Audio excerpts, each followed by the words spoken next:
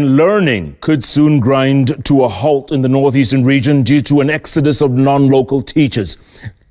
Teachers in their numbers have been camping outside the Teachers Service Commission (TSC) in Garissa, seeking transfers from the region after a series of attacks that has seen several teachers brutally killed. Meanwhile, teachers' unions are calling on the government to find a lasting solution to the crisis that now threatens the stability of education across northeastern counties.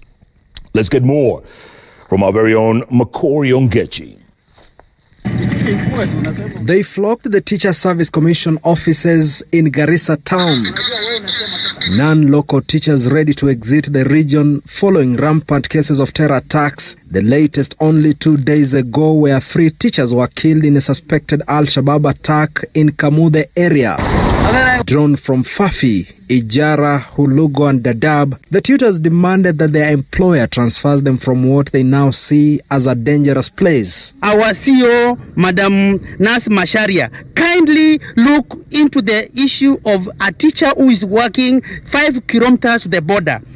Kindly look into the issue of a teacher who is on the target. But the commission wants the teachers to exercise patience. Garissa TSC Regional Director Rafael Taruz, who spoke to Citizen TV on phone, said a high-level meeting bringing together county and national government officials had been planned to address the matter.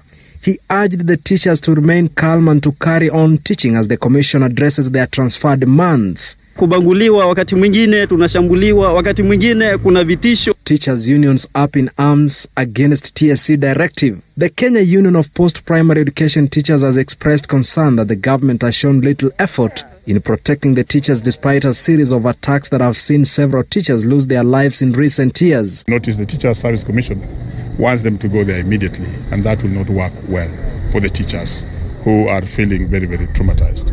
We have also asked the Commission and the government to actually go and investigate what could be the role of the local community, because the school that was attacked was very far away from Somali border.